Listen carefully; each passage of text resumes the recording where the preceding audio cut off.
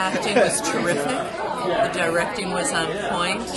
It was tight. It was well paced. Nina! What do you think of that role? I enjoyed it a lot. It was great, and I'm glad Kelli pushed to have it in the rain, because it was really like singing in the rain. It was really romantic. It was terrific.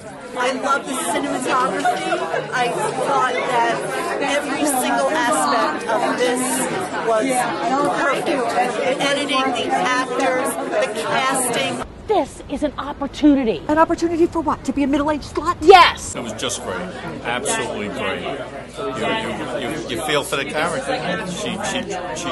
She drew me in to be concerned about her. Very entertaining, and I love the characters. The best thing with the characters. Sorry, Father. Sorry, Father. Oh, I forgive you. It was so easy to do because of the writing from Joanna and in Kelli's direction, and we just came up with a lot of different scenarios. And what you saw in the end result was really what was going on. We shot it many different ways and different things, but it was a lot of fun. I enjoyed it. I would watch it. Absolutely. I found myself looking over and being like, oh my gosh, did you see that? Like, just the whole time. I thought it was really funny, but subtle at the same time. But it also had that dirty humor, which I think is, for me, I like. I want you to come up and try your very best to saunter like a supermodel. And let's cheer each other on. I love playing her. That's actually how I got married, how I found my husband, was through a seminar like that, no kidding. It was on point for women of today. It was exactly what we need. I'm looking forward to more sarcasm, because it's really hard for me to be sarcastic.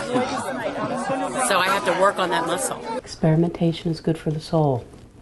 I think Rebekah said that. Or maybe it was Patti Smith. Come on, all right, sir. Oh, I hate that.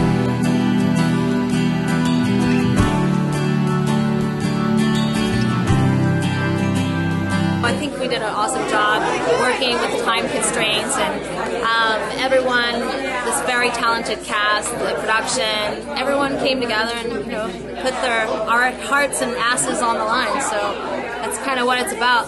She only gave me the sides, and I found out tonight that's all she gave everybody, were the sides. So it was like regular life. You didn't know what anybody else was doing or when they were going to do. We all know what you're looking for.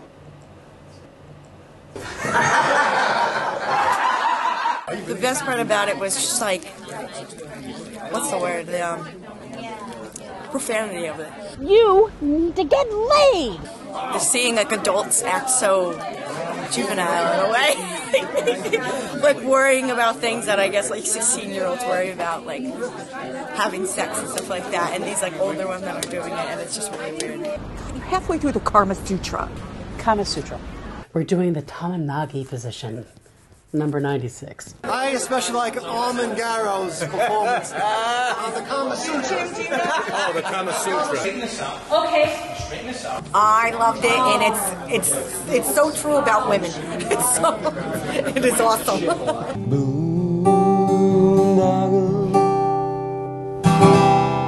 The boyfriend, he was a fool with a guitar, so it's not far off of who I really am. It wasn't really a stretch. I had such a blast. It was like the most fun I've had in a very long time. It was great.